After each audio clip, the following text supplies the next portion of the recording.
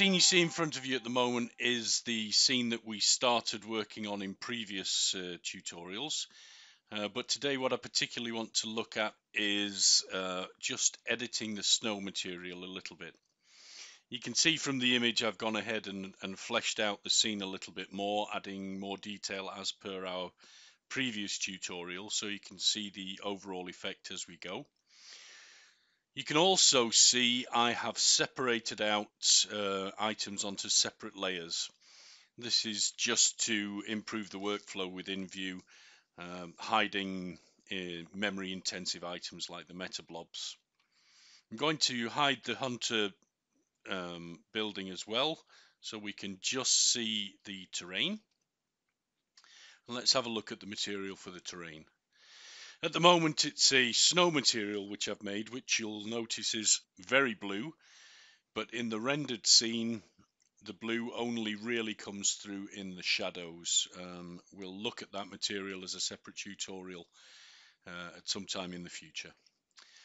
So we'll go ahead and edit this material, and what we're going to do is we're going to make it so that the flat areas of the scene, i.e. where people would be walking, are icy and muddy, and leaving the snow untouched, so we can get it all done in one material. So I'm going to make it a mixed material, and by default we get this flat grey material, so that will help us see in the preview exactly where the grey is going to appear. So before we look at creating the ground material, we'll look at making the material distribution work for our scene. So we're going to look at the influence of the environment. So the first thing we'll do is activate it.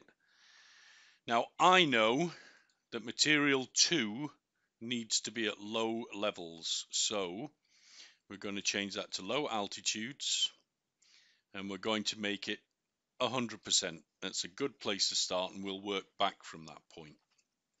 We also know that material 2 needs to appear on flat surfaces, so again we'll make that at 100%. So we can see from the image now as it resolves itself that we've got an awful lot of grey and not an awful lot of white. So we're going to look at the mixing proportions, and I'm going to make it more snowy material than the grey. And we should see the scene refresh, and you can see the snow now is starting to creep down the terrain down towards ground level. So we'll reduce it even more and wait for the refresh so we can see what's going on. We will inevitably have to do a test render.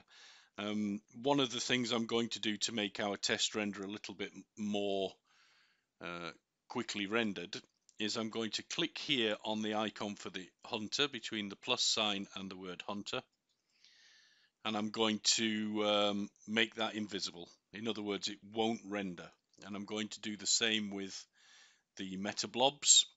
You may get a warning that pops up that says, do you really want to hide this from render?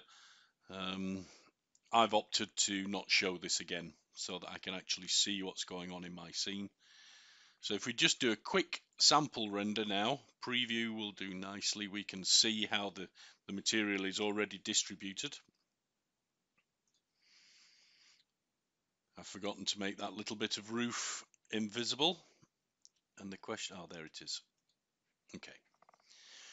So we saw from the preview render there that the snow is coming down the slope. Let's increase that influence of environment a little bit more, and the material distribution. We'll give it a little bit more snow. We've crept down a little bit further, a little bit more snow. Okay, we'll do a quick test render, see where that leaves us. You can see at the moment it's not entirely all the way down to ground level. Now I suspect that even if I move that down to 1%, let's type that in instead of trying to use the slider, and we'll do a preview render and we'll see what effect that's given us. Okay, so it's almost down to ground level. And we've got quite a hard line where the snow ends and the ground starts. So I'm going to have a look at in materials to mix and increase the blending. Let's try 30%, approximately, see what happens. Now that's a little bit better because we can see the snow is not such a hard edge. We'll try a little bit more. We may need to tweak this a little bit more after we've made the material. Let's go ahead and just do one more test render and just see what happens. Okay. So we've now got a distribution of snow and a ground material. So let's look at that ground material very quickly. So it's this material, and I'm going to make a layer on top of that material. And this is going to be snow or ice, depends on how you want to interpret it. I'm going to make it a pale blue because, as you can see from the render, the blue comes through in the shadows and we want to enhance that cold feeling. So we've got a new layer on top of material. Material will just do very, very simply by making a natural grain. Make sure it's unlocked because I'm going to do 2 shades of brown just to simulate muddy ground. Okay, we'll leave it like that for the moment, and we'll go back to our new layer. We'll right click on the alpha production because we want some of the ground to be visible through this snowy icy layer. So we'll set up very quickly. I'll right click and I'm going to drop in a fractal, just a simple fractal, and we'll link the alpha through to that. So remember, white is transparent, black is not transparent, so I'm going to break up that very quickly, and you can see the effect that we're getting on the material in the preview. We can also see it here within the render. I also want to looking at the transparency, so I'm going to say about a 50% approximately. And I'm going to give it a refractive index because if I give it a refractive index, I can also tinker with the reflections. And I want this to be fairly reflective, and I'll increase the highlights. Okay, so let's see how that looks.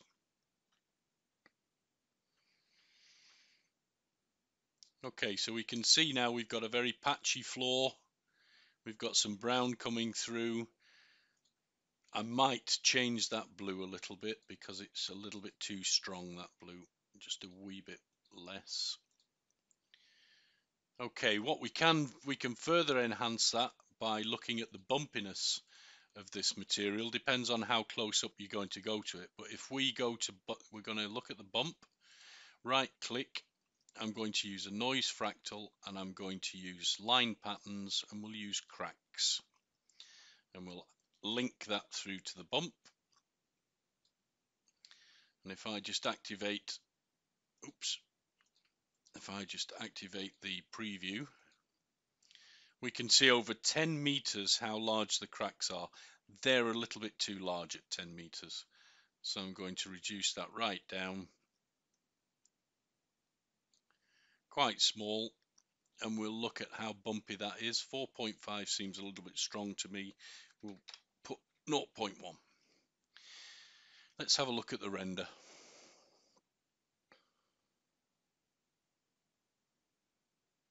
Okay, even in the preview render you can see that the cracks are evident within that material, and I'm going to further enhance the reflections just by adding a constant reflectivity. Okay, so let's see how that looks with the building and everything in the scene, and we'll render.